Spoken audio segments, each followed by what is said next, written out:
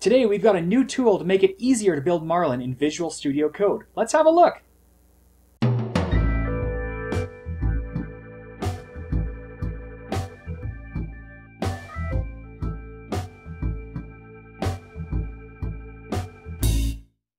Hey guys, Brian here with The First Layer, the show that teaches you all about the world of 3D printing, and today is no different. Today we have a brand new plugin that has been developed by Scott Latine, and apologies if I've mispronounced your name, but he is the maintainer of Marlin firmware, and he has developed a little plugin for Visual Studio Code to make it easier to build for your printer without having to guess the processor. So let's go ahead and install all the software from scratch and take a look. Okay, before we install Visual Studio Code, we're going to want to go to python.org and download the latest version of Python.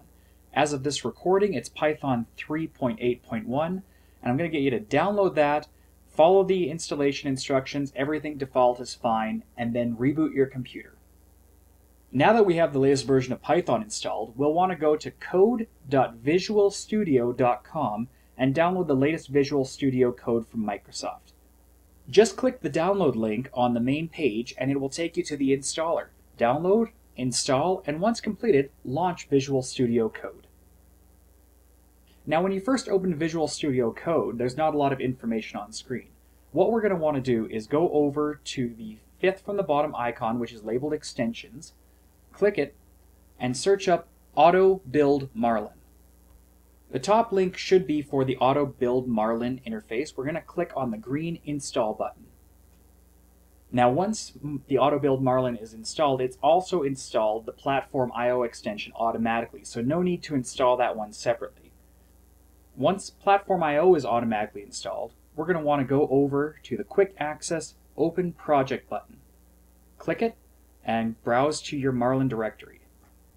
Now before you open the folder, make sure that the folder contains the platformio.ini file.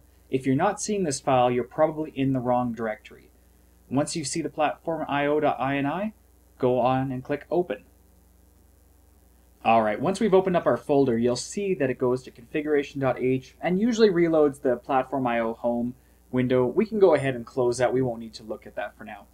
So go ahead and make all of your changes in configuration.h. If you do need a default configuration file, go ahead and check out our previous video linked above to show you how to find the default configurations.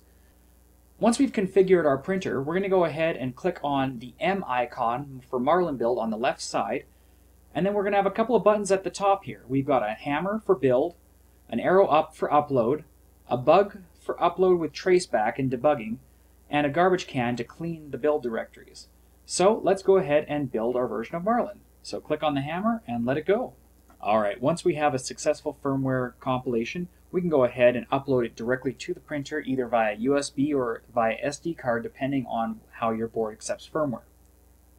And that's all there is to it. Now you've got a fully functioning Marlin build with only a press of one button. Now there were a few bugs I did encounter when installing this, however they were all identified on the GitHub, so I'll put a link in the description below of the fixes required if they're not resolved by the posting of this video.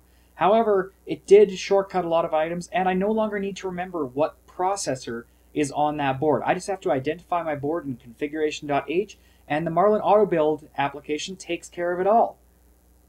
And that's it for this week, guys. I wanted to thank Richard, Jess, Jerry, and all of you for supporting us through all these fun times. It's a great community. And remember that the first layer is your foundation to a great print. We'll see you next time.